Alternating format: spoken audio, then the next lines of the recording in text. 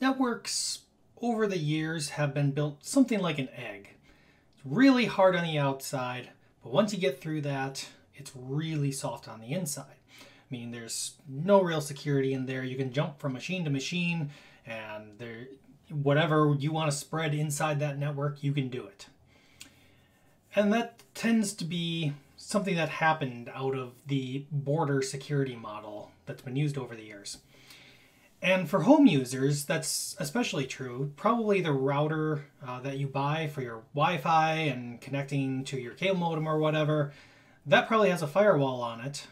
But it's all your individual machines, those aren't really protected.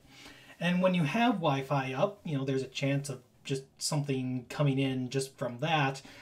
But even more than that, we have a lot of little devices these days that are kind of black boxes themselves. So home assistants, all these little Wi-Fi gadgets, the Wi-Fi enabled toasters, because we need that, apparently. Can we really trust all these devices? Well, it'd be nice if we got rid of this border security model, because clearly we can't trust all of them. I mean, not all of them are going to be infected, but one of them might, and all it takes is one. So what you can do is firewall individual machines. And the modern way to do that on Linux machines, such as the Raspberry Pi, is nftables. Now, IP tables is kind of an older way to do this, but we'll cover the new way to do it with nftables. And you can still use IP tables if you want, but nftables is a good thing to learn. So, I've created a little nftables rule set here. And I'll just walk you through how this goes. So, notice the shebang line here. We're running sbin nft. And that means this is the program that's going to interpret the rest of the file. That's how shebangs work. You might have seen something like /bin/sh or /bin/bash, and that means the sh or bash program is going to interpret the file. In this case, we're using nft. And it's got its own little syntax here for building your firewall rules.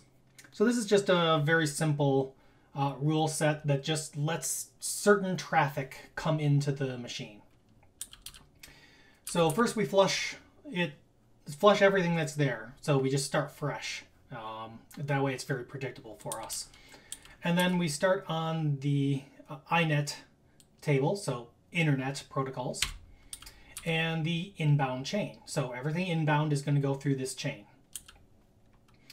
And just the policy is drop, meaning anything that gets through it without otherwise being specifically accepted, it's going to get dropped. And that's generally good security. You want to be deny by default. Now these CT state. nftables is a stateful firewall, so it can keep track of connections. When you have a TCP connection that's already gone back and forth to establish that connection, it can keep track of that. And if it is an already established or related connection, according to this rule, it's going to get accepted. Now, if it's in an invalid state, it's going to drop it. And an important thing to know about NFT is that when you hit one of these drop, this happens immediately. This still goes through the rest of the chain. And that can create some weird behavior that you might not expect, but keep that in mind in how you create your rules. This just says everything over the local host connection, we're going to accept that. And we'll come back to these ICMP rules a little later.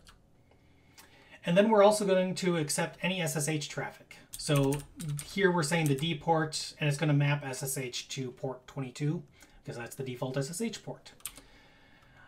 Kind of an important one to remember. If you have a headless machine and you're doing this over SSH, which I am here, and you didn't put this rule in, now your SSH connection is going to get blocked. Kind of a problem.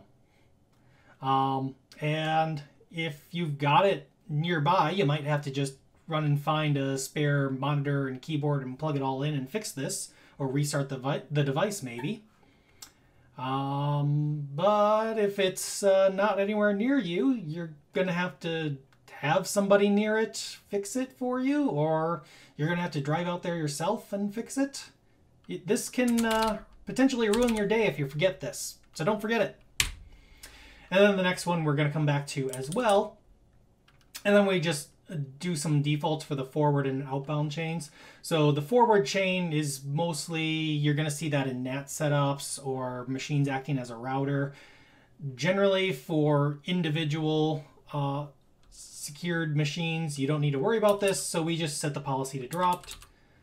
Likewise, the outbound chain, this is going to filter any outbound traffic. Some people do like to limit what can go out. Generally, it's much easier to just filter on one of either inbound or outbound, and generally it's going to be inbound. And so here we just accept anything outbound. We assume that things running on this machine are kind of okay. But, you know, there is definitely an argument for further filtering on outbound. Just know it's going to be more complicated. So we won't cover that here. We'll just run this. So all we need to do is execute it as root. And there, now our traffic is in, and because we have that little SSH command in there, we can still connect over SSH. We're still good there. And we might note two things. First, we won't be able to ping the machine. So this is the IP address of that Raspberry Pi over there. And in this window, I'm just setting in a little WSL2 terminal. And we're not getting anything back on pings.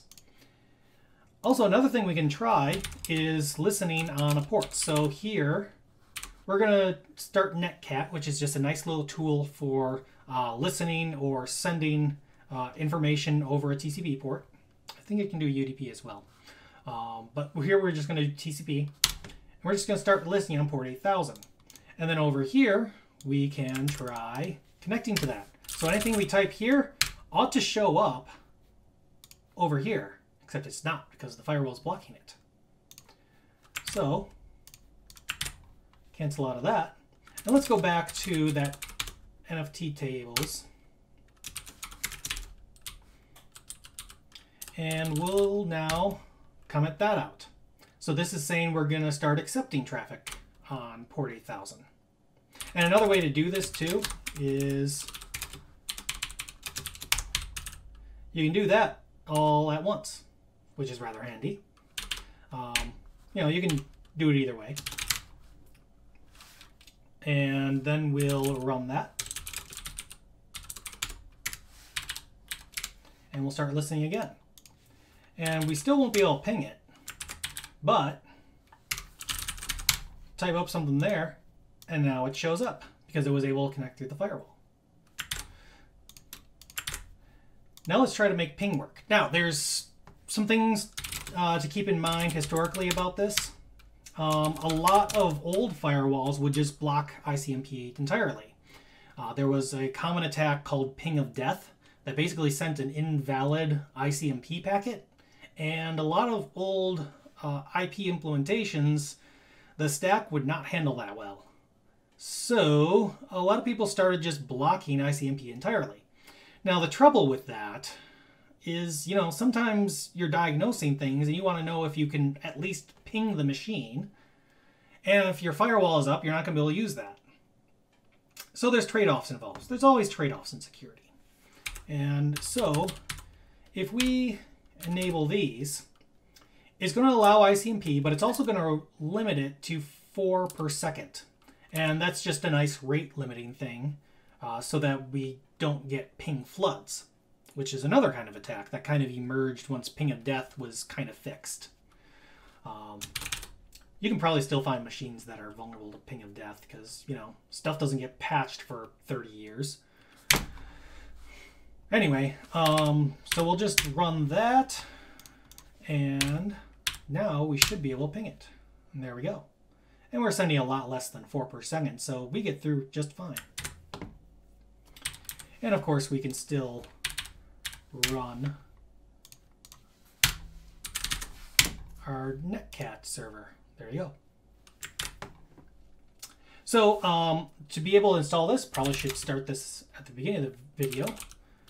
you do apt-get install nftables. I already have it installed, so that'll get you that started. Now, if you want to save the firewall rule sets through a reboot, you need to do system control enable nftables.service.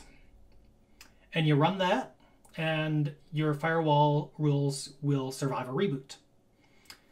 Very nice. So that is the basics on how to firewall your machine. It's fairly quick and easy, just a few things to keep in mind. Glad you watched. Hope it helped. Have a good day.